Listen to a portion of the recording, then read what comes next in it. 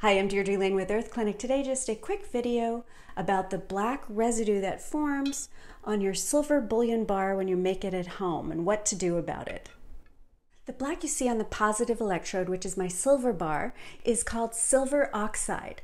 But the black that you see on the rod is actually pure silver. It's just not adhered to very well on the wire. Now, some people like to use a scrubbing method to clean their silver bars and rods after making a batch of colloidal silver.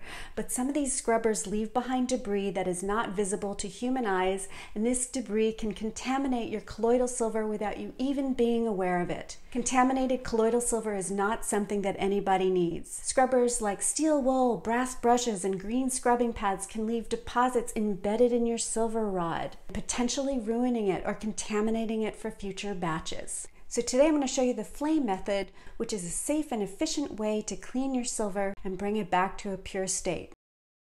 Keep a flame on your silver bar until it turns white. Once it's white, it's pure silver again. Do not touch the silver once you've put it on the flame. Leave it alone or use pliers, but don't touch it. Even after you turn the flame off, it's going to need 10 minutes at least to cool down. Trust me, you will burn yourself very badly if you try touching any part of the silver during this process. When the bullion bar and the rod have turned white, simply turn off the flame and leave them alone for at least 10 minutes. You're done. If you haven't already, please be sure to watch my previous 4 videos on colloidal silver. Hey, I hope you found this video informative. Please be sure to give it a thumbs up and subscribe to the Earth Clinic YouTube channel. Get it right.